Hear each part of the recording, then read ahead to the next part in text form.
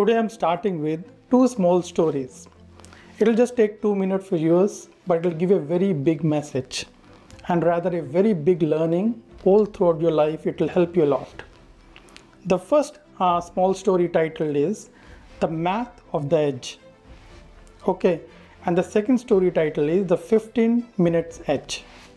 Now what is this story? The first story talks about the math of the edge.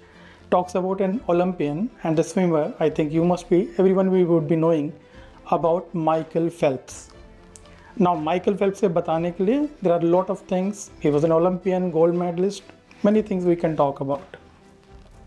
But he had a strategy which he used to call it as the math of the edge. Now the thing is, what is the story all about? Now every swimmer used to actually keep on practicing all throughout the week, but everyone used to take a leave on every Sunday. Now what Michael Phelps thought was that what exactly is setting me apart from others. So what exactly he started was, he said, if I want to be the greatest of all times, what I should be doing is I should be practicing every day. And to create that edge, which you can understand, to create that edge, what he started doing was, he started practicing on every Sunday, and he kept on doing it for years and years, maybe 7 to 8 years. To create an edge, to create what? A differential point. And that what sets him apart from the others. Now what exactly it happened was, over 7 to 8 years he was practicing every Sunday. So around, let's say we are talking about what, 50 to 60 Sundays every year. So that was the edge he was getting, and that was the edge when he was taking part in any tournaments or anywhere. That edge you can easily see. Now one more story.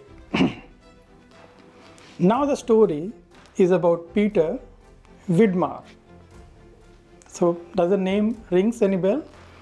So we are talking about an Olympian and a 1984 gold medalist, a US gymnast. Now what exactly that story talks about is that every gymnast used to work in a gym. So the whole throughout the day they used to keep on practicing all throughout until the evening 7 o'clock or 8 o'clock. Now at around 7 or 6, whenever the evening used to come, everyone used to go to the shower and used to leave. Now what Widmar started was, he started every day 15 to 20 minutes he used to spend extra compared to others. So what he said was, till that time, till the 7 o'clock when everyone left, everyone was at par. But after that 15 minutes gave me the edge and gave me the differential. And in 1984, when he won that Olympic medal, the gold medal, the margin from the second rank or third rank was very slim. And he called that margin as 15 minutes edge. So now, the question is, why I'm talking about these two stories? These two stories have a very big relevance to all of you.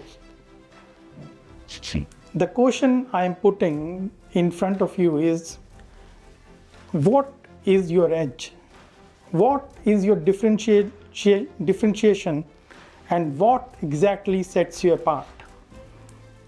That differential point actually is an area you should be focusing upon.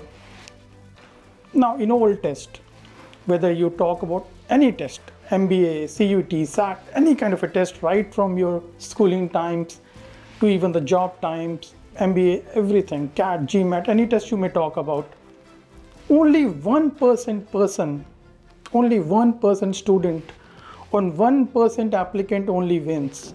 99% loses that battle.